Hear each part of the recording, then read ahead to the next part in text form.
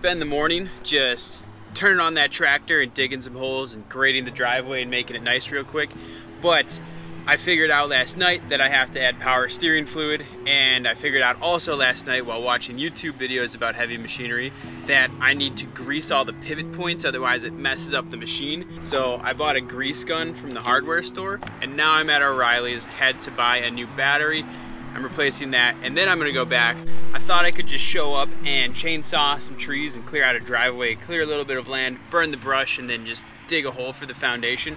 But it turns out that there is an unlimited amount of side quests to do when you're trying to build a homestead and you're using old tractors and old vehicles. So I am at O'Reilly's right now, and I got my new battery on the ground right there. I'm gonna change that out. I'm not gonna film it, but that's what I'm doing.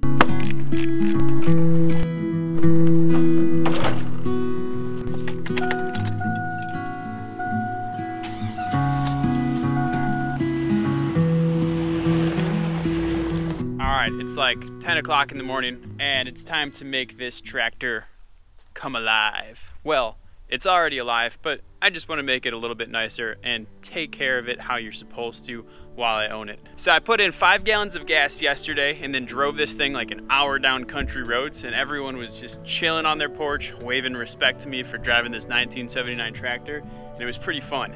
But first thing we're gonna do, 5 gallons of diesel.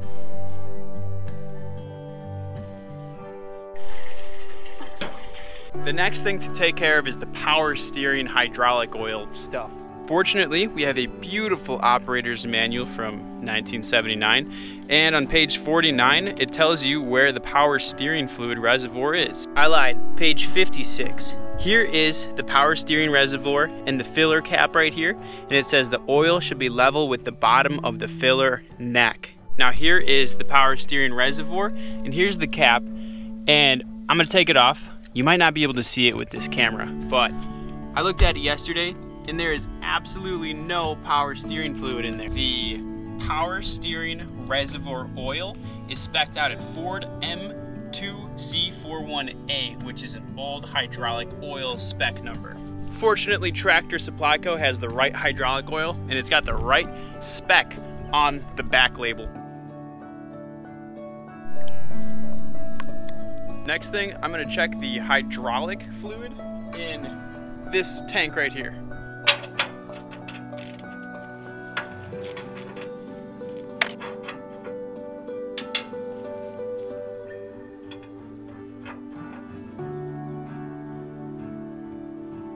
It looks like we're about right here, and full is up here, add oil is here, so we could fill it up a little bit.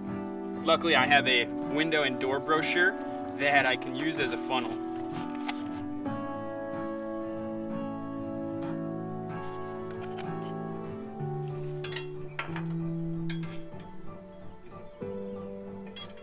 A little bit more.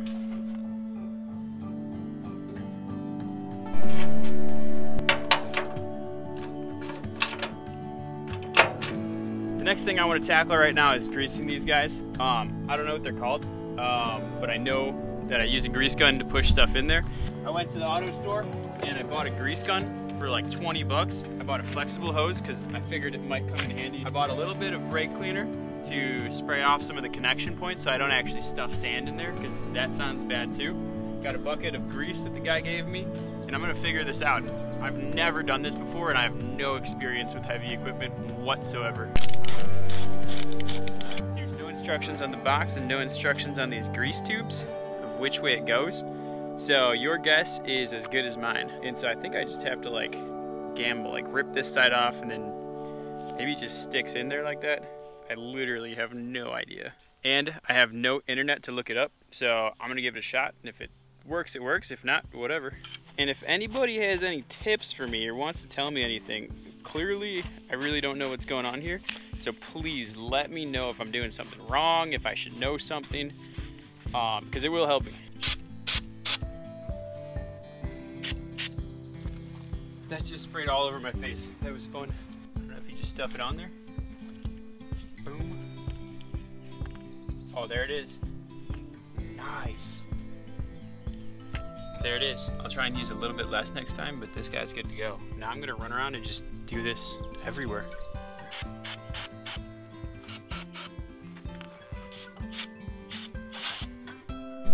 This one's got like little pieces of sand inside of here.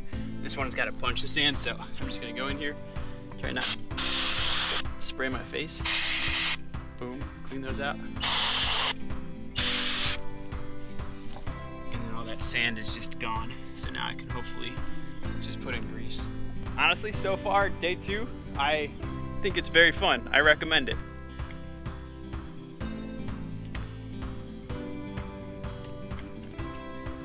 Check out this one right here. I just squeezed so much grease through there on accident. I thought it was supposed to come out the sides, but I guess it's out over there.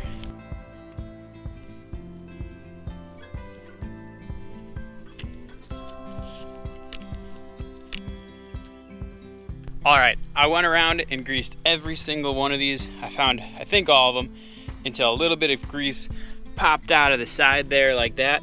So a nice little grease on all the pivots. Oh man, there he goes. Little baby black bear just ran through the forest. I'm gonna put my food away real quick, close my car, and chill for a minute. I stopped for lunch and I broke out some orange juice and some salami and some deli meat, and I was just snacking away. And I know it's pretty common for up here, but that's the first bear that I've seen on my property. And he just ran out of the woods, little black bear. He was like baby black bear earlier this year, but he was like a little medium small one. He just ran out in the open and then ran right back in the woods. I'm gonna hang out over here, and I just drove my car up a little bit closer, and all my windows are now open, closed.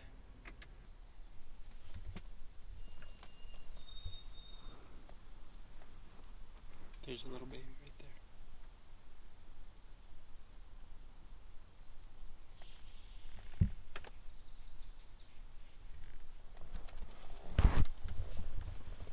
Hey buddy, I'm watching you. Hey, hey, this is my house.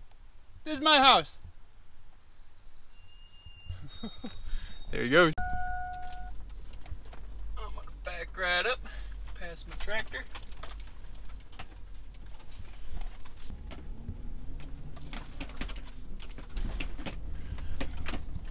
He's in the woods right now. He smells my food though. That's what he's doing here. I don't know where he went. He's in the weeds over there. I've been keeping everything kind of smelly except for myself out of the trailer. So all my toiletries, all my food, my deodorant, toothpaste, floss picks, like literally everything has been in the car for the last couple weeks because, you know, I just don't really want the bear to sniff out my trailer and try and break in there for no reason. So yeah, I've been keeping everything in the car, and that is exactly why I have been doing that. But yeah, he smells my food and he wants my salami. But he's also kind of scared of me, but I'm kind of scared of Mama because she might be around here. I don't know if like Mama's separated because he's kind of like a teenager now or what, but I'm not really sure what I should do. I don't know if I should drive my truck like through the brush a little bit up here just to like make a bunch of noise and make him scared and run away, or if I should fire up my tractor and attack him with my backhoe. But I don't know. What should I do? What do you guys think I should do? Should I go back out there and keep working on my tractor, or should I run away? This may be an unconventional bear scare tactic, but here we go. Let's run over some brush real quick. Make some noise, get some scrapes going, drive the truck around in some lumps, hit it in reverse. All right, I'm gonna do this quick vlog style and not edit the heck out of it because there's bears around here. So I gotta hop up into my backhoe and I gotta look around, find some starter fluid. And this is how you do it. You pop this open, spray some fluid in there.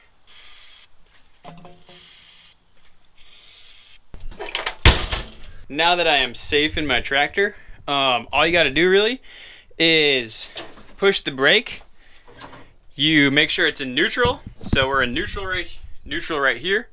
First gear right here. We gotta give it a little bit of gas to start with, or a lot of gas. So I'm actually gonna put the fuel, I don't know what this means, but it holds the throttle in a certain position, and I'm gonna use my foot to start it up at first. So I'll grab my key. All right, a little more starting fluid. I'm gonna go brake down here, full throttle. I'm gonna hit my key until it starts.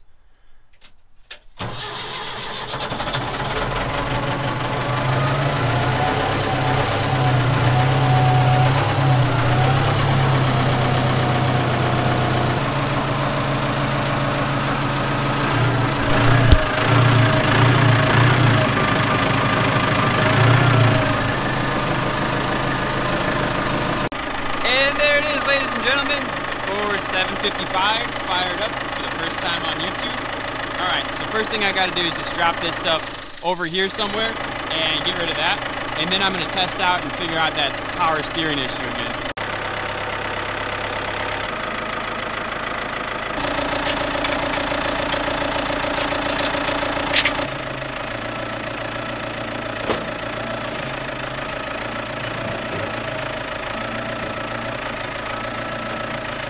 The first thing I noticed after doing that little bit of work is that the hydraulics are working really, really well now compared to how they were yesterday, and the power steering is awesome. It was barely working yesterday, and now it's just running like it's brand new. I am gonna back this thing up, put the buckets on, get it on level ground, and then recheck that power steering oil fluid stuff, just to make sure that it is good, but it's working really nice compared to how it was yesterday.